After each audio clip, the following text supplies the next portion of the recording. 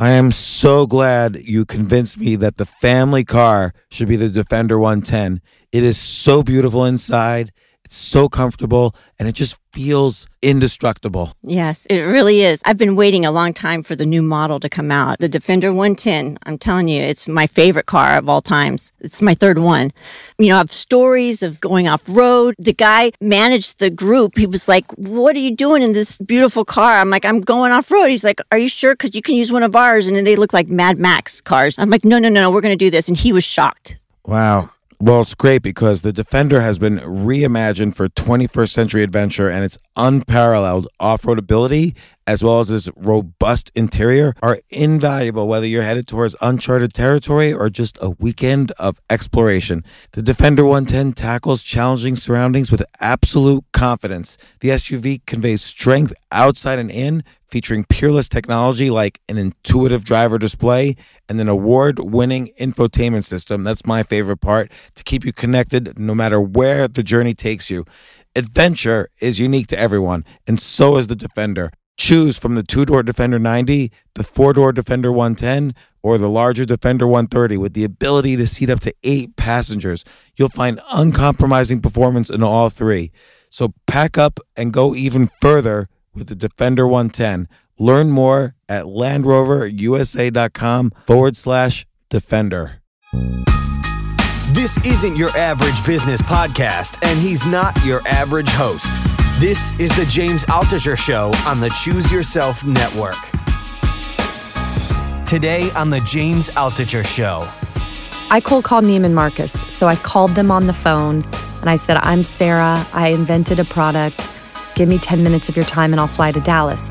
And you know, she just kind of said, well, if you're willing to fly here, I'll give you 10 minutes. But in those 30 seconds that I had with her, the first thing I said was, I'm Sara. I invented a product that is going to change the way all of your customers wear clothes, and they won't be able to live without this. You know, and she's like, what? What is this? And then what happened is I show up, and she's like, first of all, impeccably dressed. This woman is like Nieman Marcus headquarters in Dallas. Please, her pen matched her belt, it matched her shoes. I'm sort of disheveled. 5 minutes into it, I'm totally losing her. I mean, and that's when I just stopped and leaned in and said, you know what? You need to come to the bathroom with me. And she was like, what? Excuse me? I'm like, please, I know it's a weird request, but will you come to the bathroom with me? I'm going to show you what my product can do. And she followed me down the hall, and I went in the stall with and without Spanx on with these cream pants. And she took one look at it and goes, it's brilliant. I get it. And I'm going to try it in 7 stores and see how it goes. You literally had skin in the game, as they say. The only failure for me feels like when I don't try something. I also seek out to embarrass myself, and if too much time goes that I haven't embarrassed myself, I can sense it in myself, and I'm like, I gotta do something embarrassing because it loses its power over me.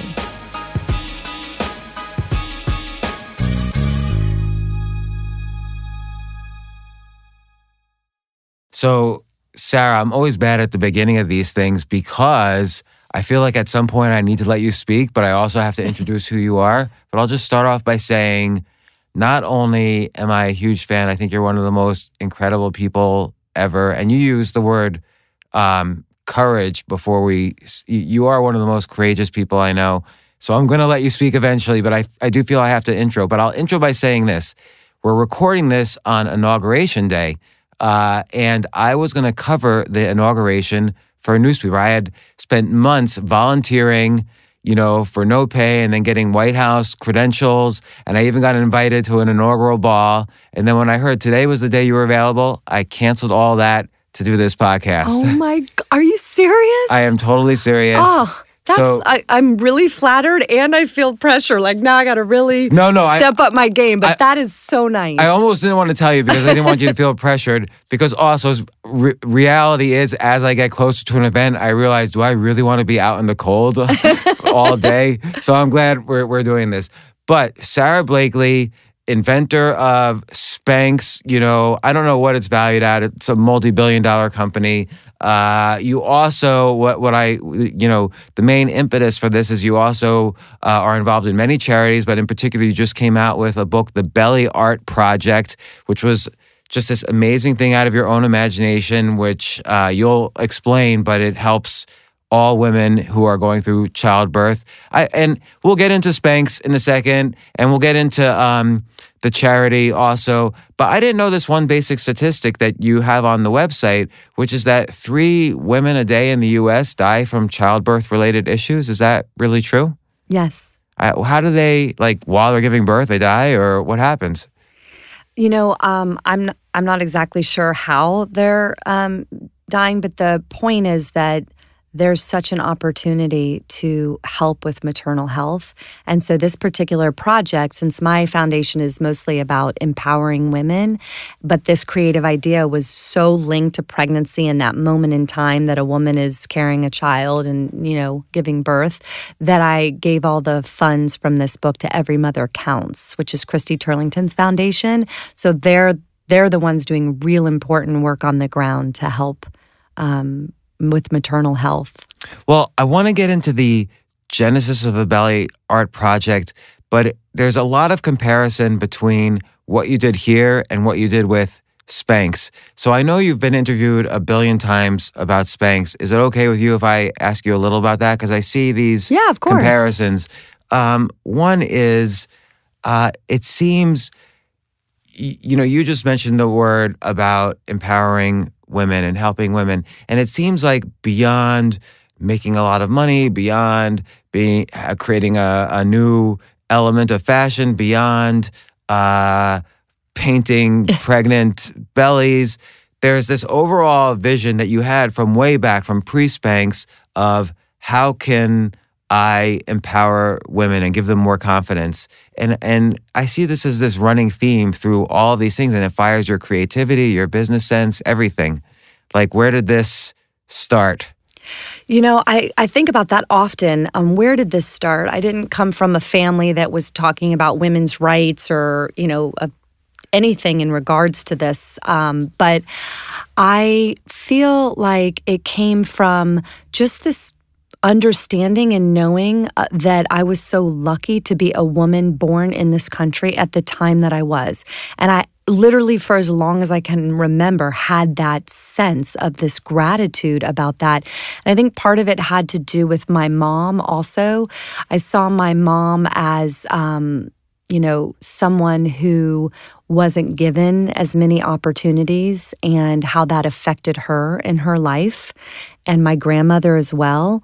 So I just had this, oh my God, I've got to take advantage of this, not only for myself, but on behalf of other women, because I'm such a believer that the world would be such a better place if half the human race was able to contribute in a really meaningful way and wasn't held back and was encouraged and supported to go be their best version of themselves, whatever that is. But many young girls, and I have 2 daughters, many young girls will not take the opposite view of their mom. So your mother was a homemaker, which is very important, but she was also an artist, right? And at some point you must have said to yourself, well, I could do more. There's something she's not doing that I could be doing. And what was that moment? Well, I also sensed my mom's sadness. So my mom and I, we've talked about that, but my mom suffered from depression most of my childhood. And so, I saw this woman that I just felt like a little bit, she was the most wonderful mother. She's really the sweetest person I've ever met in my life. I mean, she literally was voted most sincere in college.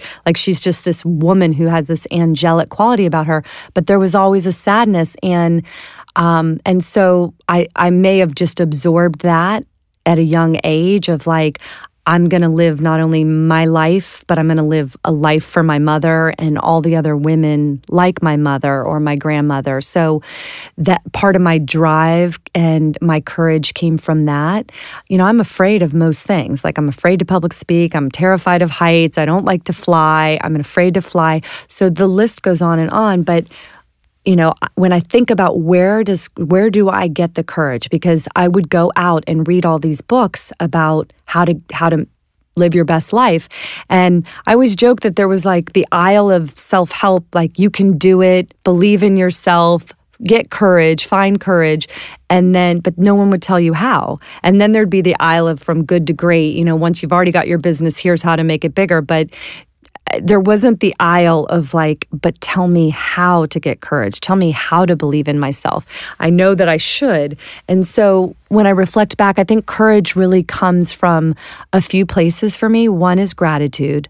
I mean, having immense gratitude really helps me with courage. Did you have to train yourself to have gratitude? Because I feel that's almost a muscle that needs to be exercised. And many people are not grateful. Many people want the next thing. We always wake up and figure out what's the next thing rather than reflecting on, well, hey, things are good for me and gives me that, the fact that things are good for me gives me the power to do the next thing. So was it hard for you to learn gratitude, particularly coming from a situation where your mom was depressed and that's what you saw growing up? It might have been just partially how I was baked, like how I came into the world. But I just feel like the gratitude piece really was there as long as I could remember. And part of it isn't even gender specific for me. It's just I truly feel so grateful for life. Like, to me, not to try every day to be the best version of myself I could be seems like it's not saying thank you for this gift that I was given. So the courage is one thing, and gratitude is one thing that really gives me courage. The other one is embracing my own mortality. I think a lot of people don't really think about their own mortality until life kind of goes on a certain course and you might lose a parent in your later years or someone that you love, and then you kind of have this relationship with that. But I had so many circumstances happen to me early on, but I really embraced my own mortality. And like what circumstances? Well, like when I was 16, one of my best friends was run over by a car in front of me, and that was a really intense moment of, oh my God, life is super fleeting. It created a sense of urgency, but also gratitude for me.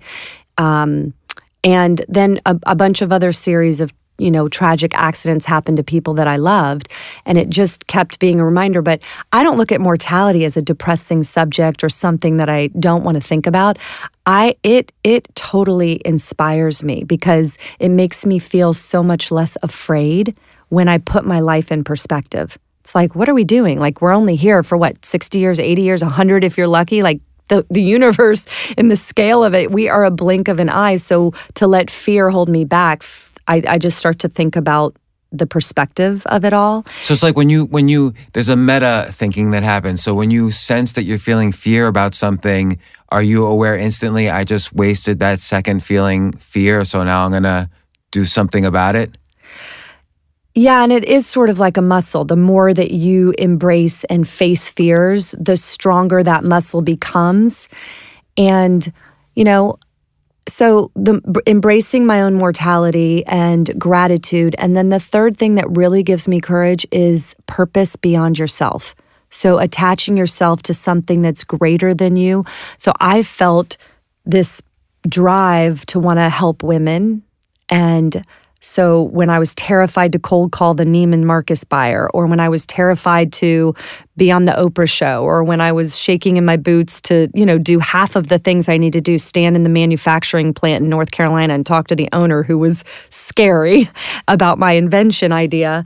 Each one of those times, I was tapped into, but this is bigger than me. Like, I'm doing this for women and on behalf of women. And that, more than anything, gave me the courage. Would you kind of have a feeling of, I'm just trying to kind of dissect the actual feelings going through your head during these really high stakes moments. Would you feel kind of a sense of surrender? Like, oh, there's something bigger I'm working for here, like this kind of empowerment and vision I have for women. So I'm going to surrender to that, knowing that will help me. Or do you, or do you instead push forward? Okay, I'm doing this for women, so it's going to be right. Like, both. Both. Okay. Yeah, it's both. It's kind of,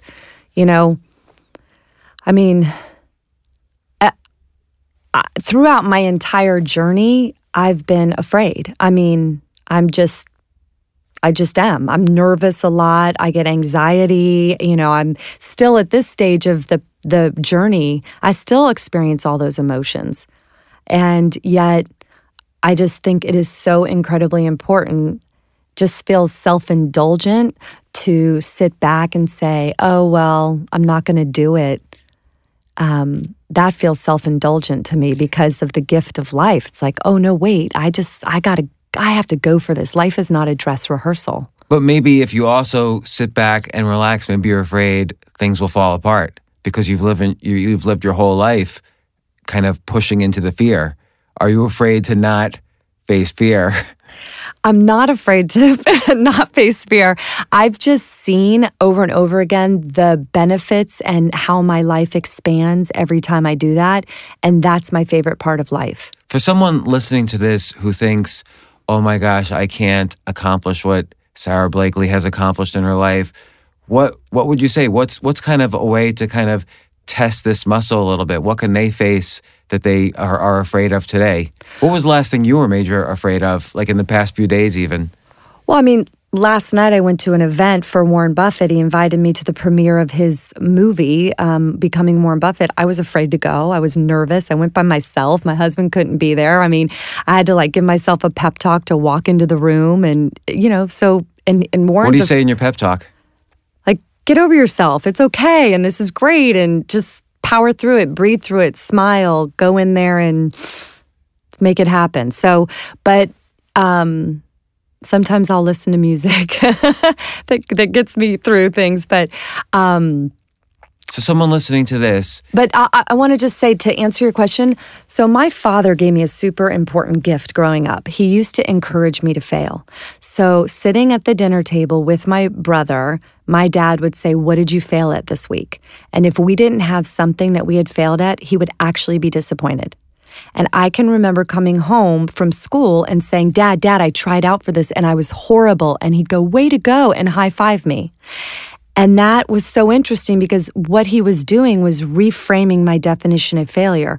So failure for me didn't become about the outcome. It became about not trying. So the only failure for me feels like when I don't try something for fear. Like if I'm afraid to do it and I don't do it, then I've failed. If I do it and it doesn't turn out great, or I make a fool of myself, or I embarrass myself, or whatever, that's not the failure. It's almost like you could, and I've seen this throughout your career, you would lean into a failure to try to find the opportunity in it. And I think a lot of people don't learn that skill because let's take school right now, or even when we were growing up, you know, everybody needs an A+ or they're unhappy. Whereas the reality is life is about getting C's most of the time after you graduate school. So you're not really supposed to fail or admit failure or give yourself permission to fail, but your father was essentially giving yourself permission to fail. Completely. And celebrating it because, I mean, obviously he wasn't celebrating lack of effort. He was celebrating trying new things and getting out of our comfort zone and like, go try out to sing if you know you're horrible at it just to see what happens, or, you know, try these experiences. And that was really an important gift to do. And I also seek out to embarrass myself. So I often try to embarrass myself. And if too much time goes that I haven't embarrassed myself, I can sense it in myself. And I'm like, I gotta do something embarrassing because it loses its power over me. So again, someone listening to this, how can they today embarrass themselves? Well, just what are some There's ideas? a million ways to embarrass yourself. I'll sing in an elevator for no reason with other people in there and my heart will be pounding and everyone's like uncomfortable and it's awkward and embarrassing. Or I will, just ask a question that I know really sounds quite stupid, but I'm curious about it and put myself out there. And I think when you let go of this need to sound smart and look smart or free yourself up from all that, like really good things start to happen. And so that's, I joined an improv class when I was in my 20s in Atlanta. Well, I was going to ask about that because before everything, before the Value Art Project, before Spanx, yes, before you were selling fax machines, door to door in the pre-Spanx period, I saw there's just like one line about it, but you tried to be a stand-up comedian. Yeah, that is the hardest thing in the world. I've so once or twice gone up on stage and done stand-up. You have? It is the scariest thing in the world. In the world, no doubt. I mean, I can think about it now and start shaking. It's that scary. And I have this motto that the more you experience in life, then the more you have to offer others. So I'm always like, bring on a new experience. Like, what's something that I wouldn't really do that, that I can go try? And that was on my list. And every time I'd look at it, I'd be like, no way. There's no way. Because I would just start shaking and flip out. And so I was like, okay, that's the one on my list I got to really do. And, because you loved stand-up? Or like, no, what was it about stand-up? No. I just, I find humor in almost everything. Like, as human beings, I'm very, my humor was sort of observational humor. I almost feel like I've been going through life standing beside myself, observing myself as well as the rest of life. And I just see humor all the time, like the quirkiness of it all. And so for me, it was just an opportunity or an outlet I used to write comedy all the time in my notebooks, or I'd see things and then I'd get up and do it. But I wasn't particularly good at it. What happened? How do you know you weren't good at it? I mean, I was good. I was okay. I got asked back several times, but I mostly did open mic for 2 years around the country. I did the Improv in Dallas. You're kidding? For 2 years? Yeah. You're like practically a pro. They need to give you an HBO special. No. But anyway, I'm very glad I invented something, because that was a really intense chapter. And I have so much respect. First of all, cold calling. I cold called for 7 years, which is also terrifying and super humbling. I mean, I sold fax machines door to door for 7 years from 100% cold calling in Clearwater, Florida, where I grew up. And I would get escorted out of buildings. People ripped up my business card in my face at least once a week. Why would they be so angry about, this girl wants to sell me a fax machine? There would be a no soliciting sign on their door, and they were just annoyed. Like, here's someone who walked through the door and is trying to sell me something. I mean, I used to have to stand in like office complexes and dodge and hide from the security guards. Like, I can remember standing behind planters and stuff, like, please don't see me, because they would escort me out of buildings. I mean, it was intense. I think I would be scared to call or to cold call or go door to door. Like what's kind of a technique of cold calling that you would use? Well, I mean, I can always remember trying to make somebody laugh or smile, because if you do that in the first 15 to 30 seconds, you usually get another 15 or 30 seconds. And I often found the best way to do that was to be self-deprecating or show some form of vulnerability. Showing a form of vulnerability always just seemed to connect on a more human level, and it gave permission for the other people, I feel like, to be kinder and also maybe want to help. So instead of trying to walk in and be, Mrs. Fax Woman, I'd walk in and be like, okay, I'm so uncomfortable right now, and I know you don't want me in here, but this is my job, and I know I have a fax machine that can really help your business. So I would just be as authentic as I could. I mean, I have times where, all kinds of things happen to me in that, but it was such good training ground because I heard the word no all day, every day. And so you just learn, you just got to keep going. And so hearing no didn't stop me when I was trying to start Spanx. And I heard no for a solid year. So you got this training in failure from your dad. You got this training in no from your first job. Mm-hmm. You got this training in dealing with fear in stand-up, because obviously getting up in front of a crowd and trying to make them laugh is scary. And now you're ready for Spanx. And plus you had this you had two other things going on. You had this vision of empowering women, and I want to relate that to the Belly Art Project as well. And you also had you mentioned you listened to a Wayne Dyer tape, mm-hmm. And that helped you with mm-hmm. visualization and kind of moving forward. Mm-hmm. Do you want to describe the tape and what you learned from it? Absolutely. I was 16 years old, and my very close friend was just run over by a car in front of me and died. And my father left home. My parents got separated and ultimately divorced.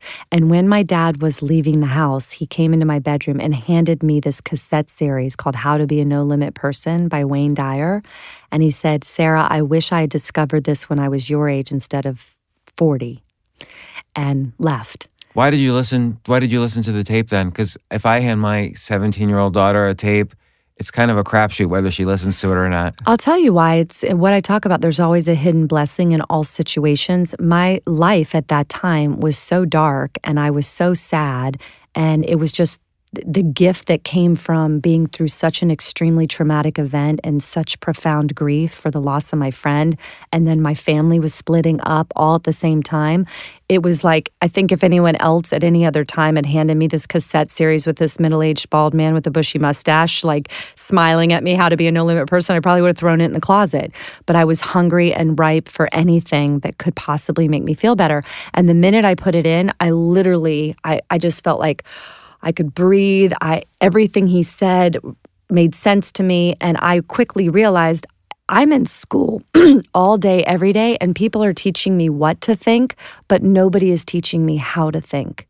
And Wayne Dyer was the first introduction in my life of someone truly teaching me how to think in a way that could maximize my journey here, like visualization and manifesting things and law of attraction. And if someone's mean to you, don't hit the ball back. Like, you don't have to own that, It's like, don't get in the volley. Like, that's their stuff. They own it. And all of these things as a 16-year-old meant so much to me, and it sent my life on a different trajectory. So out of deep sadness and trauma and a really dark, bad situation, this wonderful thing happened that changed the course of my life. And I feel a lot of this is about, a lot of what you're saying is all about kind of that middle ground between the two aisles of self-help and here's where your business is going to go from good to great. It's all that in between of how do we go from kind of this bland self-help that doesn't really help to how do you achieve greatness? Nobody teaches that because people are doing it as opposed to writing it or teaching it. And you kind of found your own way through that to learn. And, I feel there's one other thing that happens, and then I kind of want to get into the genesis of both these things, Spanx, which has obviously been so important in your life, and the Belly Art Project. It seems like you have this way of looking at everyday things that people have looked at billions of times, and you look at it with a twist. So what if we take pantyhose and chop off the feet? Or what if we take a pregnant belly and turn that into a canvas of art? Like, people have obviously looked at pregnant bellies for a billion gazillion years, and no one turned it into a canvas of art until you came along. I mean, maybe someone did, but you've made it a whole thing. And again, with pantyhose, you even dealt with this. Like, you cut off the feet, you figured out how to deal with the pantyhose rolling up, and you invented your own, kind of way of doing it. And everyone was asking you, well, don't you think somebody would have done this by now? Why do you think nobody did this until now? Why do you have this way? How do people learn that way of looking at something and saying, oh, it's not just pantyhose, it's this. It's not just a pregnant belly, it's this. How do you look at something differently? Well, I think part of it is this standing beside myself, observing myself live life. Like, if I'm not so in it, it's like I don't know how to describe it, but I feel very aware. I'm very present in awareness of life happening around me. And I spend a lot of time thinking. It's one of my favorite things to do. And I find that time that you give yourself where your mind can just wander is where you really start to connect with this ability. And we all have it, but we don't spend as much time, how much time in your life or your day do you allocate to just letting your mind wander? And how do you let your mind wander without letting it wander to, well, then he said to me and I should have said back to him and blah, blah, blah, like kind of the downward spiral that many kind of anxious thoughts get into. And the majority of us are anxious most of the time. Yeah. It's where you do it. For me, I found my most productive thinking is in the car, and there's something about the rote activity of driving that's accessing a different part of my brain that then my mind can wander. So I actually have a fake commute. My friends call it my fake commute. I live 5 minutes from Spanx headquarters in Atlanta, but I leave an hour before work and I drive around Atlanta in my car on my fake commute because I have really great mind wandering then. And so I sometimes I spend hours just thinking with just background music on And for me, now that I'm a mother of 4 under the age of 7, it's the car only, really. It used to be before I was married and before I had children, it would be in my apartment. And I just reveled in it. I loved it. And some days when you allocate time to have your mind wander, it does just stay in that kind of he said, she said, why'd that happen to me, whatever. But oftentimes it doesn't. So you give yourself permission for that if you realize you just spent your thinking time doing the he said, she said. Yeah, you're not supposed to judge yourself during this time. It's like, let it be what it is. But over time, for me, it's such an important part of my life. But again, it's like a muscle, like that creativity muscle. How do you veer back into thinking of things differently, like essentially creativity? Yeah, like I want to ask everybody who's listening now to take inventory. How much time in a day or a week do you spend alone thinking? Like, how much, And that is where all of the answers come. That's where creativity comes. That's where it's an important tool for each and every one of us. And a lot of people are afraid to be alone and sit in their own thoughts. They're uncomfortable with it because it's not something they've done. I mean, especially now we have so much around us that is absolutely distracting us from ourselves. I mean, from iPhones to now there's televisions even in elevators. I mean, it's like the stimuli is coming at us from every direction now. So now I feel like you have to be even more diligent about this is my time. And, I read that Einstein, all his best thoughts came when he was shaving, which is another rote activity, like something he was doing. His mind must have been in a certain place that like he would have these moments of thought. So find out where and when in your life that happens for you. I happen to figure out it's in the car. So that's where I try to allocate time for myself to be there. So like what's an idea you've had that you didn't act on? Because you must have millions of ideas that you don't really act on. I have 56 pages single-spaced of ideas. So you write them afterwards, you write them down. Like what's an example? I do. My assistant who's been with me forever, like over 15 years, she's like, oh my God, Sarah, I mean, how many times has she had to print those 56 pages and then I just scan through them and I'll circle. Like the Belly Art Project was one of those ideas on these pages. So like I get ideas all the time. Like I had an idea the other day of inventing or creating a cape that you would put on in the salon that is breathable and keeps you cool because they're so hot. You're sitting under the lights of the salon and they put that black non-breathable cape on you and you're warm and hot. And I just thought, this is something that hasn't changed in a really long time. Someone needs to pay attention to this. Like there's got to be with materials now a far better version that still stops the hair from falling on you but has some breathability.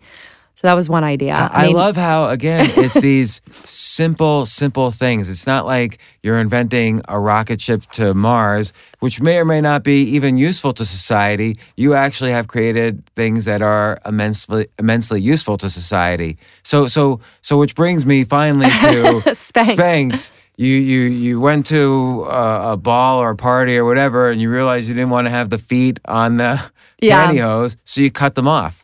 Well, I didn't want panty lines. So really, Spanx started way before I cut the feet out of my pantyhose. That's the soundbite everybody talks about. But I had been doing, through Wayne Dyer, so much work on myself to prepare myself for that moment. And while I was selling fax machines door to door, I sat down one day. I was out of such frustration, like, this is not my life. Like, I literally had a moment. I pulled off the side of the road after cold calling 15 businesses that kicked me out. Did you cry? I cried all the time, and I'd listen to tapes to recenter my energy and get me self-motivated again. And some days I'd go cold calling and I wouldn't even tell my boss, but I wouldn't go through a single door that day. Like I'd go sit in a park all day and then go back because we always had to report back at 5. But some days I just couldn't even get the courage to walk through a door, and then the next day I'd be like, okay, I can do this. But, the idea for Spanx and came to me because I was so specific. I woke up, I pulled off the side of the road and I was like, I'm in the wrong movie. Like, this is not supposed to be my life. Cut, call the director, the producer, this is not me. And I went home that night and I wrote down what I was good at. And in the column of what I was good at was sales. And I started asking myself, why? Why am I good at sales? What is it about sales? And I deduced that I liked being able to offer something to somebody else that they needed or didn't know that they needed, but then helped them or changed their life or made their life better. And so I wrote down on a piece of paper that night, I want to invent a product that I can sell to millions of people that will make them feel good. Let's stop to take a quick break. We'll be right back. Like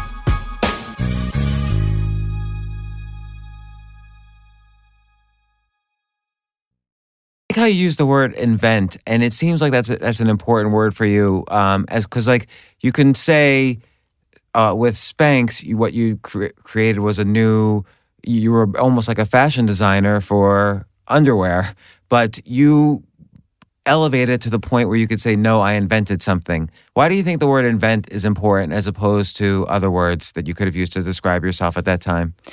Well, for me, it was really important to also help me get people to pay attention to me. I had no money to advertise.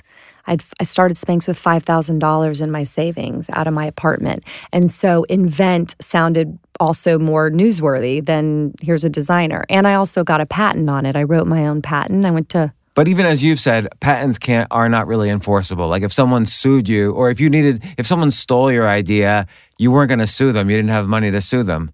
So Right. so you still, but the word invent, the word patent pending, these are words that kind of at least allowed you to get through the door. They were really sales techniques. They were very helpful for me to get attention for my product. And I think people don't think of that enough. Like they think, okay, I've got the product, shouldn't they listen? But there's all these things combined. There's personality, there's the words you use to describe yourself that are kind of like, almost like brain words, like keywords that people will listen to. And then there's the product itself. Yeah.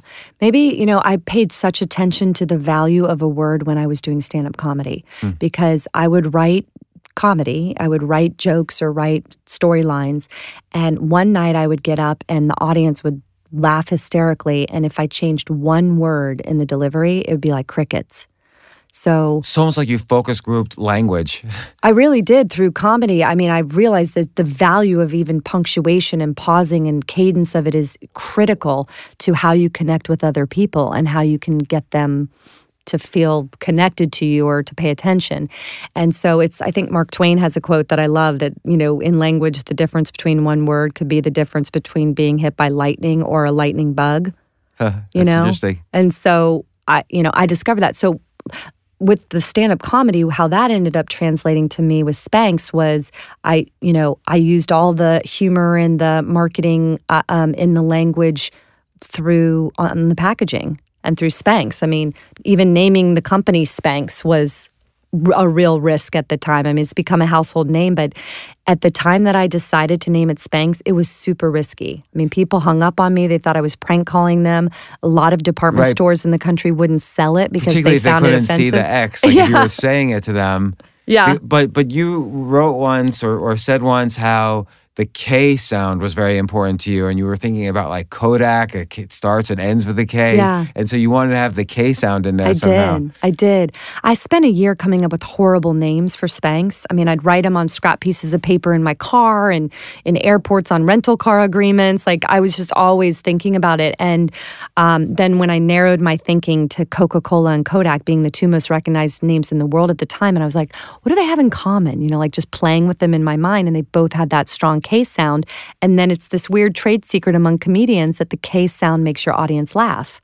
So I was like, okay, well, there's something to this K sound. Let me want my invention to have that in it. And almost instantly, the word Spanx came to me while I was sitting in traffic. Of course, there's a sexual aspect. Yeah. It was a little edgy. It was edgy. It was like naughty. It made your mind wander. It made everybody laugh. Yeah.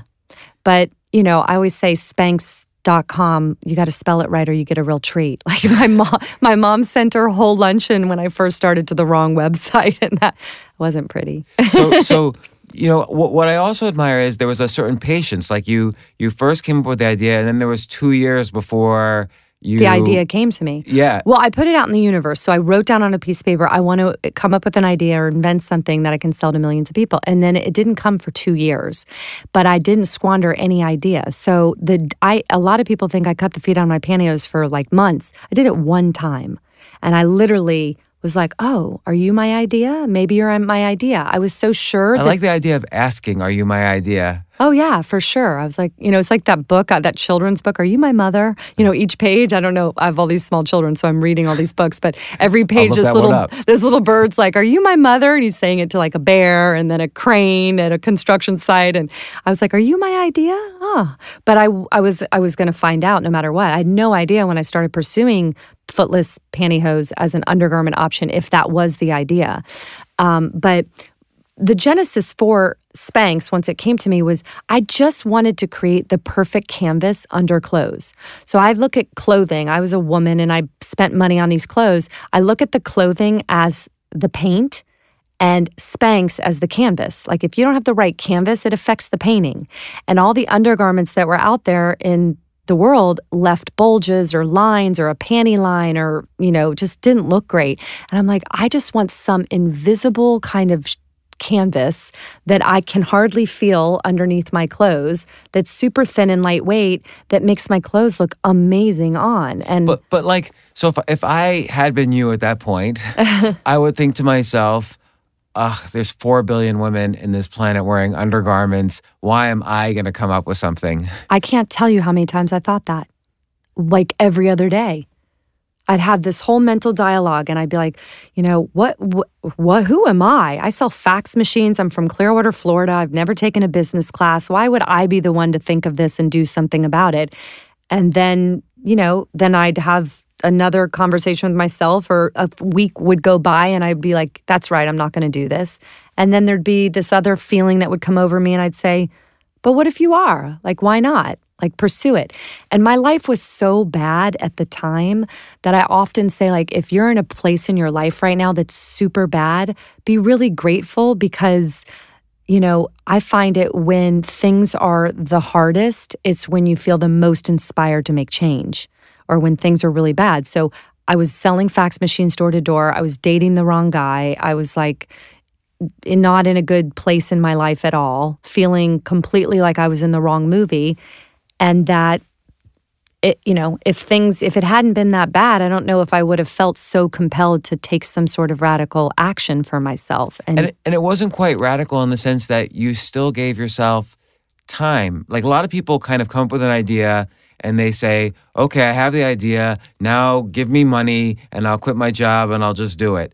And you kind of incrementally just, I could imagine now from what you're saying, you would probably be frustrated with one area of your life and say, okay, well, I'm going to just make some incremental progress on this new idea I have that's unnamed. Like, what would be some of the kind of small, tiny things you would do to advance yourself forward? And this was over a 2-year period. Yeah, I never quit my job selling fax machines. Which is really important to know. Yeah, I worked on Spanx at night and on the weekends for 2 solid years. And I took time off of work. I took a week off of work, of vacation time, to actually go in person to the manufacturers that had all been telling me no over the phone, and cold called them to try to get them to help me make this idea.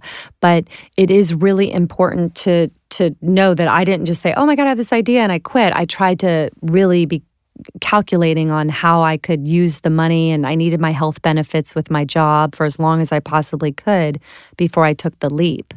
And so again, I think part of your kind of mutant superpower is that you're able, you kind of, on the one hand, attach yourself to this higher vision of empowering women, and then on the other hand, you're able to infect others with the excitement you had for this product. So when did you start to really see how other people would be infected with the enthusiasm for this product? Well, I find that so important. I mean, I didn't have the most experience in the room. Certainly didn't have the most money in the room, but I cared the most. So those things that are commonly listed as excuses why people don't try things, you right off the bat realized you didn't have them. No, I mean, I'd never taken a business class. I'd never worked in fashion or retail. I grew up on a beach in Clearwater where everyone wore T-shirts and cutoff shorts year round. Yes, and I'm going against a multi-billion-dollar industry that are filled with experts that all day long think of what should be next. And So, but I think the reason why Spanx is still around now is because the one thing that I had that they didn't is I cared the most. And that passion is so important. So if you've got an idea or you're trying to mobilize other people to help you, you have got to be extremely passionate and have energy when you're talking to them and smile and just be infectious in how enthusiastic you are. And so, for example, when I cold called all these manufacturing plants in North Carolina, they all sent me away. They're like, no, thank you, not interested. And it was a couple weeks later that one mill owner in Charlotte, North Carolina called me and he said, quote, Sarah, I've decided to help make your crazy idea. And when I asked him why he had the change of heart, he said, I have 3 daughters. And the 3 daughters had told him, Dad, this is actually a good idea. You should do it. But what caused him to even share it with his daughters at the dinner table was my passion. He said, I just couldn't. He's like, I don't think this is a good idea. He's like, I got to be honest. And I'm not sure, what, if anything, this is going to do. But he said, your enthusiasm and your passion for it is what stuck with me after you left. And it seems like you had to have the passion on several layers. Like there's the layer of this is what the product is. There's the higher layer of this is going to empower women. Then there's all these things that will make women feel, it'll solve all these different problems for women along the way. And you kind of have to be passionate along each layer to really infect someone else. There has to be multiple reasons. Yeah, I mean, I used to practice how I would say things, and I would try to take any doubt language out of my delivery. So if I would hear myself say, I think it's going to be great, I would change it to I know.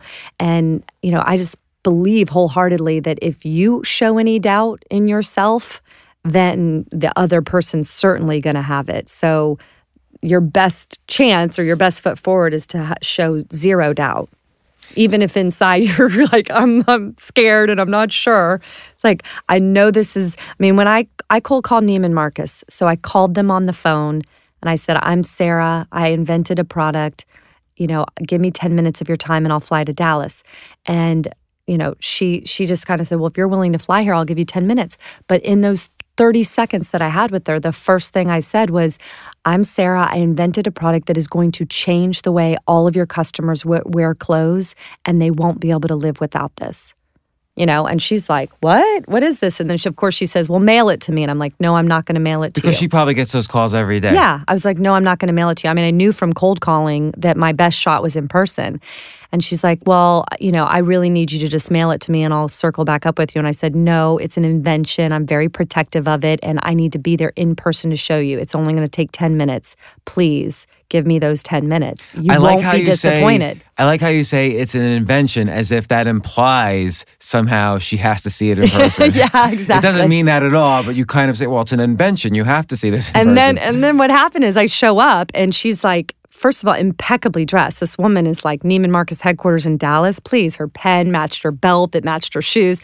I'm sort of disheveled. I come in, I've got my lucky red backpack from college with me as my presentation bag, and my friends begged me not to bring it. They're like, Sara, do not go to the Nieman Marcus headquarters with that red backpack. They're like, buy a Prada bag, return it the next day if you need to, but don't show up with that bag. And I'm like, but it's good luck. And I literally had this red backpack with a Ziploc bag of the prototype in it from the mill and a color copy of the packaging that my friend and I had created on her computer. She had just finished graphic design school. And so that was my presentation. And 5 minutes into it, I'm totally losing her. And that's when I just stopped and leaned in and said, you know what? You need to come to the bathroom with me. And she was like, what? Excuse me? I'm like, please, I know it's a weird request, but will you come to the bathroom with me? I'm going to show you what my product can do in and out of clothes. And she followed me down the hall, and I went in the stall with and without Spanx on with these cream pants. And she took one look at it and goes, it's brilliant. I get it. And I'm going to try it in 7 stores and see how it goes. So you literally had skin in the game, as they say. And that's the way to do things. You have to get skin in the game. You can't be like every other presentation. You have to put yourself into it. Yeah. But like all my training of being okay with being embarrassed, is mission critical in creating something like this. Like, I mean, it's super embarrassing to ask someone and, what are they going to think of me asking them to come to the bathroom? But I was going to go there. But there's also this kind of like bonding technique where you asked her to do a favor for you. Hey, come to the bathroom with Yeah. me. And so she felt, her brain starts to feel like, oh, I'm the type of person who will go to the bathroom with Sarah. So it kind of makes her more likely to say yes later on. This is kind of a cognitive bias we have. Well, I mean, I was thrilled. And then, But I just want to ask about that too. So she ordered for 7 stores. which was unbelievable. Right, Like, and it was you my probably weren't first ready for account that. that I was calling on. And so you also have this, I noticed throughout your story, you have this ready, fire, aim mentality where you get ready, you're all ready to go. Now you have to fire before you have to aim. So you had to kind of fulfill this order before you even were ready to fulfill orders. No. Throughout Spanx, all I was focused on is the quality of the product. I want to know that I have the best product in the world, like for what it's doing, and then selling it. And I didn't think of anything else. So you kind of felt smaller problems would solve themselves if the bigger problems got solved. Well, I just knew it doesn't matter how much money I've raised for marketing or my marketing plan. I just need to. I'm like such a scrappy salesperson at heart. You cannot take the hustle out of me. I can't help it.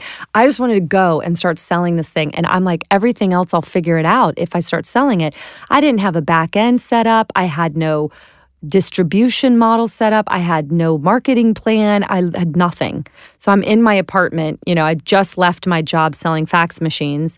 Actually, I hadn't quit my job. I landed Nieman Marcus and Saks Fifth Avenue before I quit Danka. Very important point. Entrepreneurs mitigate risk. They don't take risks. So you took a risk, yes, by going to Nieman Marcus. Yes. But you still had your health insurance paid. Yep. Just to make sure, are we okay on time? Yeah. Okay. So, yes. So anyway, I get this amazing opportunity. She says, I'm going to put it in 7 stores. And I like to say this for a second because what you don't know can be your greatest asset if you let it. So if you're sitting there right now in your life and you're like, have an idea or you imagine a different life for yourself, but you're like, but I didn't go to school for it. Or I don't have any contacts in this. Or I don't have money to do this.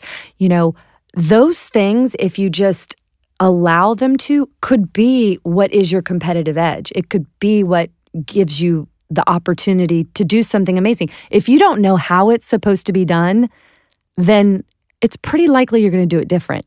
But let me ask, okay, I'll throw some other excuses at you. I'm too old. I'm too old to be a stand-up comedian right now. The guy who started Kentucky Fried Chicken was 60 when he started it. I mean, too old is like a joke. You're not too old. And you're just not. So, but just to get back to that. So, for example, this is a perfect example of not knowing how it's supposed to be done working in your favor. I land Nieman Marcus. Months go by. All these people in the industry start coming up to me and going, Sarah, how in the world did you land Nieman Marcus? And I would literally look at them and I'd go, I called them. And they would just stare at me. And there'd be this really weird, awkward moment. I go, why? What do you do? And they're like, well, we go to trade shows. Like, we've been going for 6, 7, 8 years. We set up our booth. Every year, we're hoping the Nieman Marcus buyer comes by our booth or takes an order from us.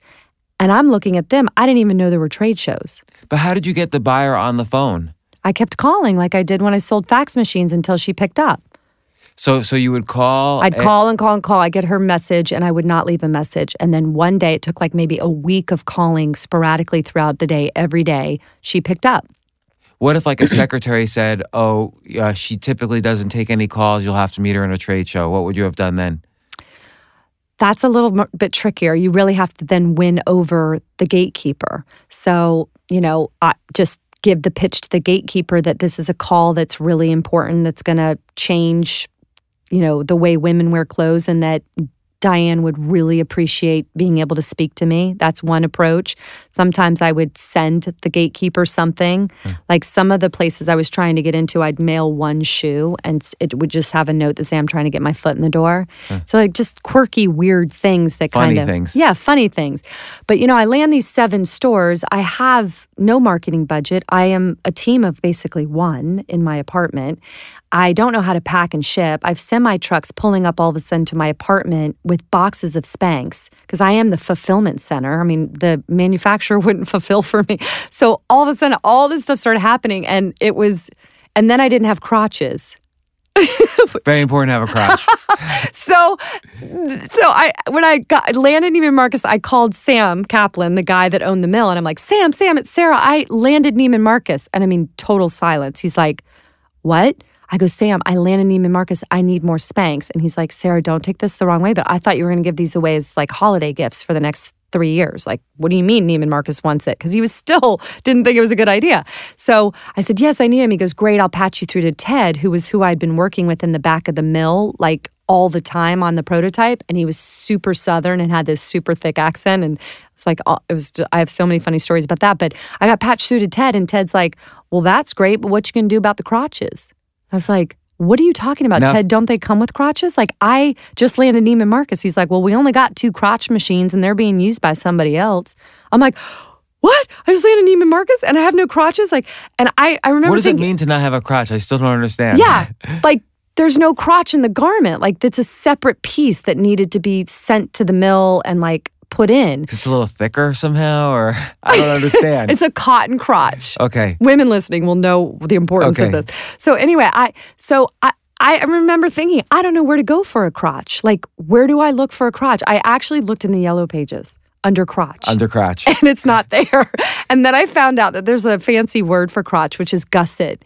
And so that helped my search a little bit. And then I had like crotches being FedExed from all over the world to my apartment. And my roommate at the time would come home she was a teacher, and she'd be like, you got another crotch in the mail. And thankfully, just out of luck, I found a crotch company that happened to be in Atlanta, Georgia, like 30 minutes up the interstate from where I was. And the guy by the name of Gene Bobo saved the day and provided me the crotches I needed to deliver the Nieman Marcus order. So Sam would create the pantyhose, send them to you, and then this guy would sew the crotch in. Yeah. And you had none of this prepared, like in advance. I thought that it came with the crotch because I'd been working with Ted. How much time did Nieman Marcus give you to kind of fulfill the order? I believe they wanted it in 2 weeks, and I think I ended up delivering it in 3. Okay. Yeah. But then, I'm up all night packing and shipping and trying to figure out how to make the deliveries specific to how Nieman wants it. I had to go stand in Office Depot and learn about a bill of lading and a manifesto. And I remember one day I was working 24 hours, 7 days a week, which you have to do with this for many, many years. But this was early on in my journey. And I just started crying in the aisle of Office Depot. I just literally sat there and wept. And this man was like buying folders or something. And he turned, he's like, honey, are you okay? And I was like, what is a bill of lading? And like, he's like, let me go get someone. What is it? I still don't even really know. It's something you have to attach to the outside of boxes that have to go to Nieman's and Nordstrom and Bloomingdale's. Like, I really don't even know. I'll tell you this, that as an entrepreneur, you know this, you learn very quickly what you're good at, what you're not good at. And as soon as you can afford to, hire your weaknesses. And usually your weaknesses are what you don't enjoy. And as an entrepreneur, you don't have the money to your every department. I was the before and after butt model. I literally took a picture. My friend took a picture of me in and out of the Spanx with the pants on. I went to Kinko's, laminated, and stood in department stores. And that was my collateral, my own butt, showing it looked not so great and then much better. And I was also the packer and shipper. And I was trying to figure out, I was cold calling all of these big accounts. And so very quickly, I was like, oh, I cannot be in the production side of this. So even though you had this sense that, okay, if I solve the big problem, i.e. sales, just sell it. The smaller problems will take care of themselves. And yet it's still, they're still frustrating. You have to get through the frustrations of solving the smaller problems, at least initially. Yeah, I mean, I went about it in such a different way. I read about and learn about all these people that, raise so much money before they've even really made the first sale. Like they have, and I guess I just didn't do that. I didn't really understand the whole VC thing, or I literally was so clueless. I didn't have any contacts. I didn't know how any of that worked anyway. But I was like, you just make it, and you make what you can afford, and you sell what you can afford, and then you use that money to buy more. And then when you sell that, you use that money to buy more. And then that's just been what I've done. And I still own 100% of Spanx. It's been 16 years. I started it with the $5,000 from selling fax machines door to door. When did you quit the job for selling fax machines? After I had landed Nieman Marcus in Saks Fifth Avenue in October 14th of 2000. And I sent a gift basket of my product to Oprah, and I found out that Oprah chose the product as her favorite product of the year on that Oprah Favorite Things show 3 weeks after I officially quit my job. So her Favorite Things show's in November. I quit my job on October 14th, and it was wild. So that's another example, though, of ready, fire, aim. Like Oprah wanted to film your office, and you didn't have an office. Yeah. So, but you said yes, of course. So the ready was, and the fire was you saying yes, and then you had to kind of find the office. Like most people would say, no, I don't have an office, but No, you don't say no to Oprah. No. Yeah, they showed up with all these fancy clipboards and lighting and a whole crew to my apartment in Atlanta. And they said, Sarah, we decided on the plane we want to film you in your headquarters. And I was like, you're Spanx here. headquarters worldwide. I was like, you're here. And they kind of looked at each other and they went, oh. And then they said, and we want to film you having a staff meeting. And I was like, really? Hold on a minute. And I called Connie that I'd met at Mailboxes, etc., and a few friends and said, can you please leave your jobs immediately and come to my apartment and look like you work for me? And that we sat in a circle on the floor, and that was my staff meeting for the Oprah Winfrey Show. So that's Oprah also, they said when they called, they said, you have a website, right? Because we can't choose you if you don't have a website. I didn't have a website. And I was like, yes. When is the air date? Yes, I have a website. And then I was like, How did you put together? Did you have e-commerce on the website once you put it together? My boyfriend at the time, who was a healthcare consultant, helped me figure it out. And there was a company out there called bigstep.com when they were giving the templates and the back end for websites. And I just scanned in a color copy of the packaging, and that was my home page. And then I paid $18 a month for the merch account, the merchandising, the credit card fee. And that was my website for 2 years for Spanx. I kept it that. So my entire website cost me $18 a month for 2 years. And it was just the color copy of the packaging and then a buy button. And I put some images of photographs I took of my friends in the product. So speeding ahead now, Yeah. I want to get to the Belly Art Project Yes. because there's so many parallels between this and Spanx and creativity and your global vision of how you live your life. Again, there's a book, The Belly Art Project, which you put together. It's photographs of you, of course, and many people you know who have painted these amazing paintings on their bellies and then took photographs of themselves in like these beautiful situations. I just want to describe the very first photo is of you. You painted a basketball on your belly, and then you're on a court in a basketball game, and it honestly looks to me like you're kind of defending the basketball against all these players, and that's your belly with the basketball painted on it. So how did the whole thing, how'd you come up with this idea? So the Belly Art Project came to me at 3 a.m, 3 days before I delivered my son. I literally woke up from a dead sleep and thought, my God, my body is incredible, like what a woman's body can do. And I saw this belly and the form my body was in, and I thought, it may never be in this state again. Like in 3 days, I'm delivering my son. And so what can I do with it? And I saw it as a canvas, like my belly as this beautiful canvas. And I literally wanted to turn my belly into objects. So I wrote down on a piece of paper, watermelon, beach ball, basketball, Mr. Potato Head, and went back to bed.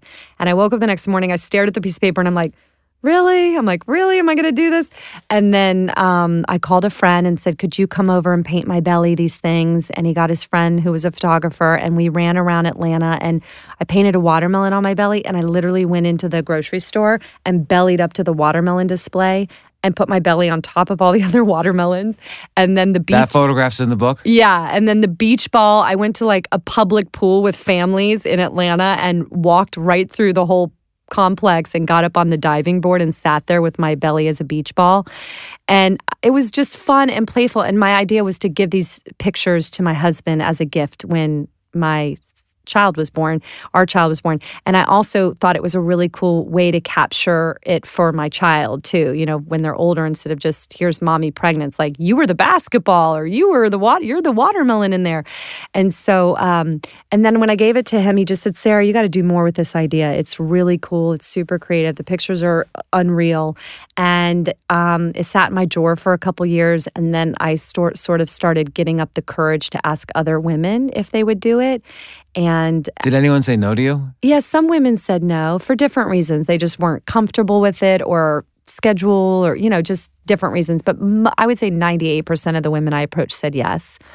And one of the first people I approached was Kate Winslet. And she said, you know, absolutely, I'd love to do this. And they all knew it was for a good cause. I was giving 100% of the proceeds to help mothers in need. So it wasn't a book I was trying to make any money off of myself. I just thought of it as a platform and a way to celebrate women's bodies in a time where we're pregnant, and see the kind of whimsy and fun and humor in our changing bodies. I know pregnancy's beautiful, but I kept getting these like gifts for goddess type photo shoots. And I never really felt like a goddess when I was pregnant. I felt more like a Cirque du Soleil character. Like I was like, this is funny. And I'd look at my body and go, oh my God, and just start cracking up. And like, this is, so I just sort of saw it more through a humorous lens.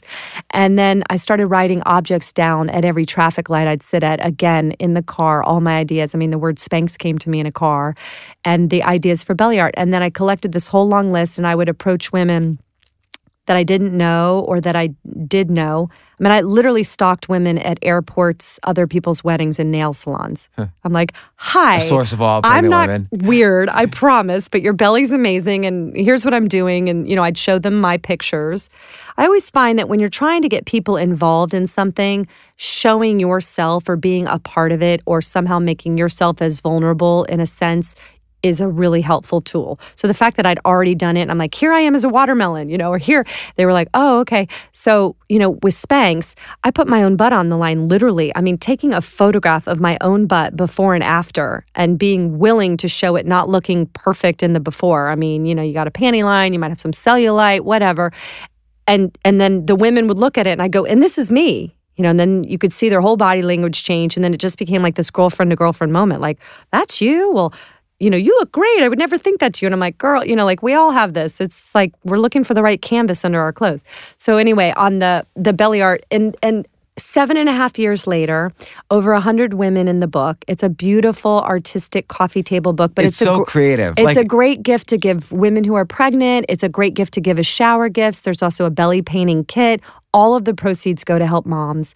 So I just thought it's like a really, I'm just very proud of it, and I think it's very artistically beautiful. I mean, many of the women you asked really got into it. Like you mentioned Kate Winslet. She did a bunch of photographs in there. I think she did the eyeballs one with a friend of hers. Yeah. And it's like both bellies are each of an eye, and then there's like a mustache in between. Yeah, we made that face. We paper machéed that nose and created those huge glasses out of foam core and traveled with a paper maché nose to England, because the photo shoot was in England. So we made the nose in Atlanta and then flew there.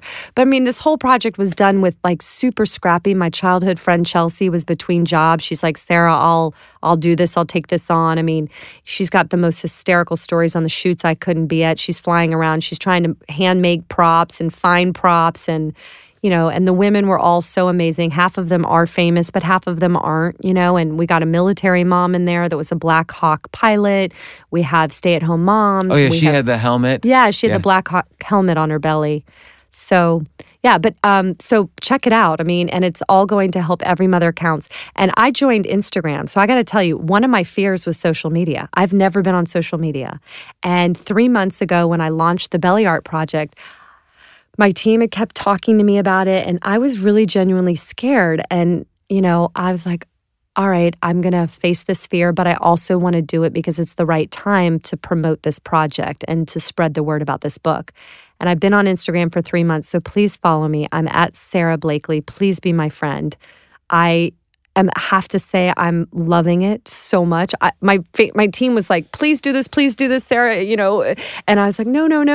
And now I think they're looking at each other and like, she hasn't worked since, basically. And well, people also should tag you and hashtag the Belly Art Project and put their own photos up on Instagram. 100%. Yes. We have all these amazing pregnant women that have painted their own bellies and are posting the pictures, and it's creating quite a movement, and it's awesome. So again, though, it's a way of looking at some very common thing and saying, oh, there's a different use of this. And you've used the word canvas now to describe women's undergarments and women's clothes, and now a pregnant belly. And again, in both cases, you're using it to, there's this idea of empowering women. So there's this overriding vision, but, and that fuels your infectiousness, I'm sure, when you're asking people to do this for you. But like, what other things could potentially be canvases in our life?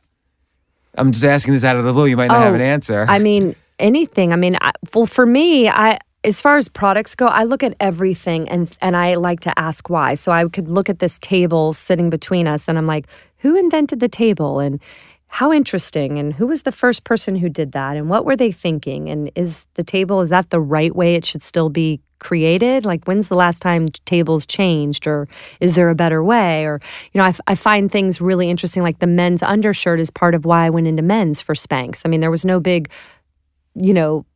business plan or any kind of researching the market opportunity. I don't operate like that. I operate very much from gut and very much from product. Like if I can create a product that's going to change lives or make your life better or be a better option, that's where I get my energy, and then I let the rest work itself out.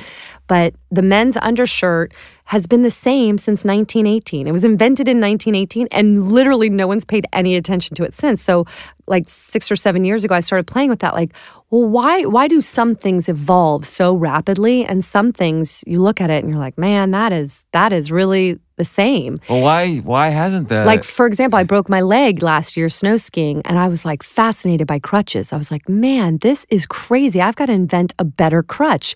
The crutch hasn't really changed since like the 1500s. The only thing that's different is now it's metal and not wood, but it's highly dysfunctional, and there's got to be a better way.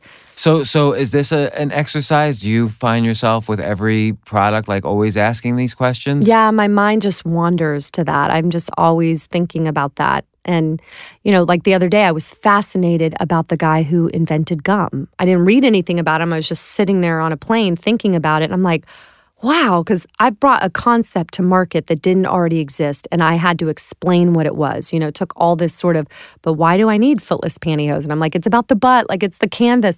So I like to think of other people who've done that journey. And when I think about the guy with gum, like, can you imagine being the one to try to promote gum? Like, I could just imagine people going, like, well, what heck? is it? Well, it's this wad. Like, well, what am I supposed to do? Just chew it. Well, and not for swallow what? it. And don't swallow it. Like, I try to go through like my mind of the sales pitch for that guy, like creating this whole item that became part of society. Like, think of that. And the original gum had no flavor either. So it's like, just chew this thing. Did it have sugar? I don't know. So you should do a book on like all these kind of inventions. Weird things that... Have you ever thought of doing something on creativity? Because obviously that's such a big part of your life. I have so many other ideas that I'm in the process of pursuing and doing. Like what? Tell me one. I don't talk about them until they're out. Like, I'm really superstitious that way. Like with Spanx, I didn't tell anybody my idea for 1 whole year. I told patent attorneys and I told manufacturers, people that could help me move it forward, but I didn't share the idea with a friend or family member. Was this to buffer yourself against potential criticism? I think so. Without knowing it, I was... I just wasn't looking for validation. Like, and this is what's interesting. When we have ideas, they're the most vulnerable in their infancy. Like the moment you have an idea is when it's most vulnerable. And that's when, as humans, we want to turn to our right or left, tell our friend, our coworker, our husband, our wife. And that's when, out of love and concern, people will say things that I think stop and kill most ideas right on spot. So I just didn't do it. And what happened is I didn't invite ego into the process. So I spent all my time, I didn't want to spend my time explaining it and defending it. I wanted to spend my time pursuing it. And by not telling people, so all my friends and family knew is Sarah's working on some crazy idea. She won't tell anybody what it is. And for 1 year, nights, weekends, I'm like telling my friends, no, I can't go out with you. Or on the weekend, I'm like, no, I'm sorry, I can't go to that party. Or, just be in the library researching things or writing my own patent or driving to North Carolina to meet with Ted and Sam. And then it was about a year into it, and I just intuitively felt like, now's the right time. Like, I'll share with them what I'm working on. And I think it was that I knew I had invested enough of my own self into this path that no matter what came at me, I wouldn't have stopped it. And so I literally started telling my friends and family what it was, and their reaction was hysterical. I mean, they're like, what? You're doing what? And I'd hear, well, honey, if it's such a great idea, why doesn't it already exist? And then I'd hear, well, sweetie, even if it is a good idea, you're going to spend your savings on this, and the big guys will just knock you out of the water in 6 months. They'll just copy you, and then you'll have no savings. Did anyone try to knock you out of the park? Everybody. I mean, everybody. So what I tell people is, I was pretty nervous and paranoid about my idea during the development stage. Don't be, because nobody's really interested in taking your idea and copying it until it's out in the marketplace and viable and working. So, I had people sign non-disclosure agreements when they would, but if they didn't, what am I going to do? I still needed them to try to help me. But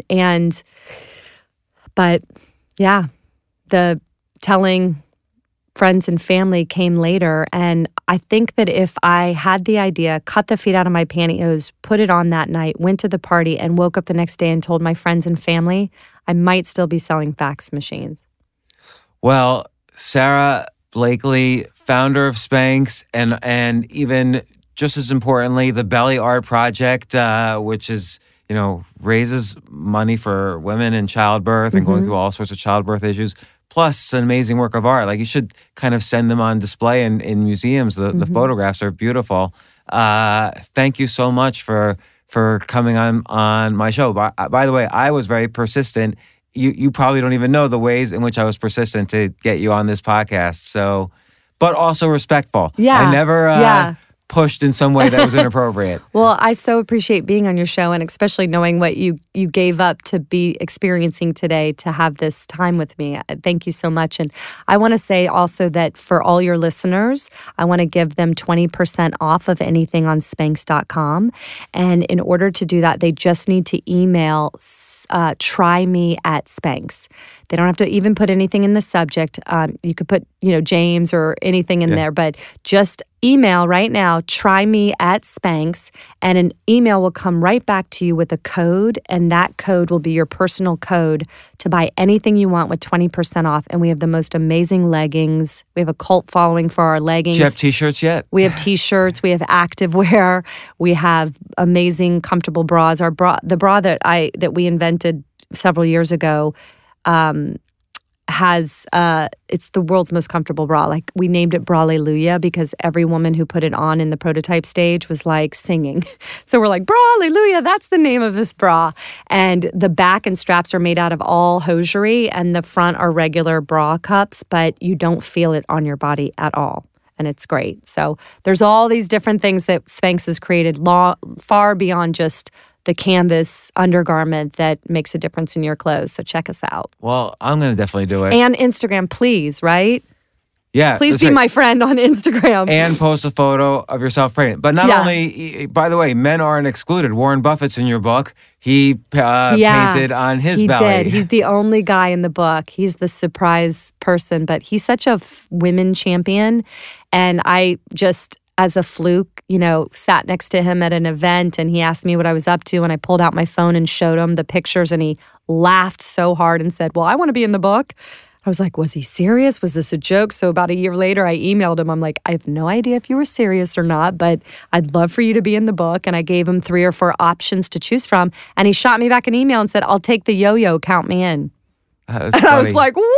Oh my God, this is amazing. And like 4 days later, I was flying to Omaha to paint a yo-yo on Warren Buffett's belly. Did you paint it? No, I had a belly painter. Yeah. Because in one photo, I just want to mention Ron Wood, the Rolling Stones guy, painted on his wife. Yeah, because he's an amazing artist. Ron Wood is an amazing artist. And I felt that was a good way for them to bond while she was pregnant. Yeah. So it was a nice relationship thing. Yeah, absolutely. And then, also on my Instagram, I want to also say, if you put in the comments, try me, then I'll know that you were listening. # try me. Yeah. If you put that in the comments, then I'm going to choose 10 of your listeners to just send leggings to them. Or if they're a guy, a great Spanx garment for free to them. Well, thanks again, Sarah. I can see your salesmanship and creativity at work as the seconds go here. So thanks again for coming on the thanks show. for having me. I really appreciate it. And my husband loved being on your show. I didn't mention him during the podcast, but the Jesse Itzler podcast was really fantastic. I'll ask you now, what was it like living that month when Seal was living in your house? Yeah, my husband. So Jesse wrote Living with the Seal. A seal moved into your house so he could train Jesse for 30 days, and you had to deal with it. Yeah, it was wild. I love different experiences, so I was open to it. I was like, okay. And it was just two worlds colliding that couldn't have been more different. I mean, here's a Navy SEAL who's been living out of a backpack for decades, and he moved into our New York apartment, on Central Park, and we have a newborn son, and it was just like, wow. And there was just so much to learn from it. It was fascinating. But, so my husband's a serial entrepreneur as well, and he loved being on your show. I was saying, not many people really strike him, and you did, and he talks about you a lot. And most people, my husband's striking other people because he's such a quirky, out-of-the-box, kind of larger-than-life sort of guy. But he really liked meeting you. He kept saying, he's only got like 4 possessions. He lives in Airbnbs. And I knew where it was going. I'm like looking at him like, are you about to ask me to do this? Like, is our family going to? I kind of sensed that he wanted to. He does. So, I'm kind of bracing myself for that. All right, well, maybe I'll have you both on the next podcast when you're living in like a trailer or something. With 4 possessions. And you said one of your 4 is Spanx, right? Well, I lied. But I know. Maybe after the try me, I'll try it out. I'll get like an undershirt. I have the same undershirt, so I'll get an undershirt. More comfortable. More comfortable. Add that. Add a 5th possession. Yes. Make it Spanx. What I usually do is I count an outfit as like I have 2 outfits. So, and that contains everything because I can't count like each sock as a separate possession and so on. So the undershirt How wonderful and how simple. Frees your brain up to way more important things. It is. Since I've met Jesse, I've lived in 20 different places. So, wow. But it does allow me to not, it's like you said, my weaknesses are basically living a normal life. So this is a way for me to kind of just experience lots of different places and focus on my creativity and the things I want to do. Oh, wow. So great. So again, thanks so much, Sarah. Thank you. Next time on The James Altucher Show. You thought, at first, you were just stupid or not as good as the other kids. Considering that you thought that about yourself, what did the other kids think about you? I had a group of friends, and then one day in 2nd grade, they were all reading a book, and I couldn't read the book, and I went up to them at recess, and they were like, you're not smart enough to be our friends anymore. This is like Stephen King's Carrie. Uh-huh. Did you, psychically spill blood all over them? I knew that no matter how awful school was, there was a world outside of school, and I just needed to find that world.